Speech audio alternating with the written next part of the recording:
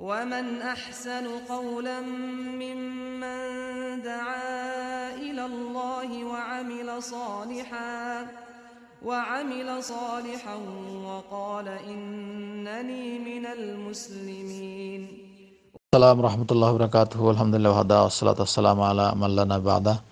ভাইজান জিজ্ঞেস করছিলেন যে নতুন বছরের উদ্দেশ্যে কোনো দোয়া বা কোনো মেসেজ বা অন্য কিছু শুভেচ্ছা বা আর কিছু এগুলা জানানোর।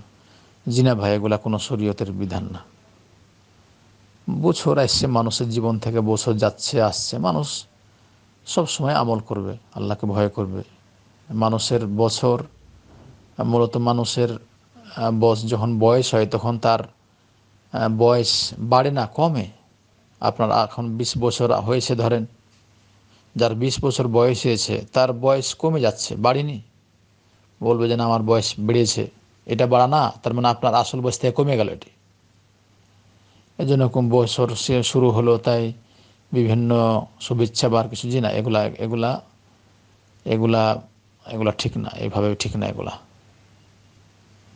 আপনি আরও ভালো কাজ করেন, আল্লাহকে ভয় করেন যে আমার জীবন থেকে দিনগুলা চলে যাচ্ছে, এইভাবে মানুষ দুনিয়া থেকে চলে যাবে। পরকালীন স্মরণ করেন, যেগুলা কাজে কোনো ফায়দা নেই সে কাজ অপচয় করার কোনো প্রয়োজন নেই।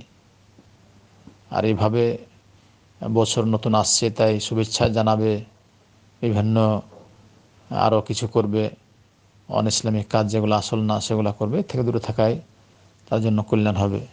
বরং ভালো কাজ নিজের জন্য চেষ্টা করবে, চিন্তা করবে যে আমার জীবন থেকে বয়স চলে যাচ্ছে, আজকে আছি কালকে নাও থাকতে পারি, আমার বন্ধু চলে গেছে, বাবা চলে গেছে, মা চলে গেছে, বোন চলে গেছে, দাদা দাদি নানা নানি এরা মৃত্যুবরণ করেছে।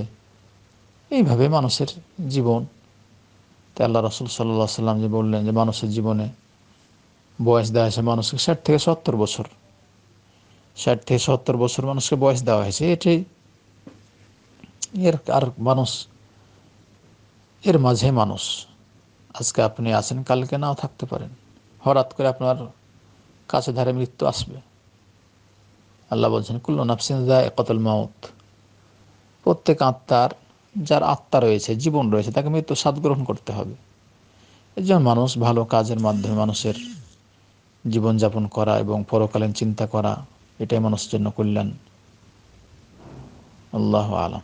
أشرقت نفسي في نور من فؤادي حينما رددت يا رب العباد.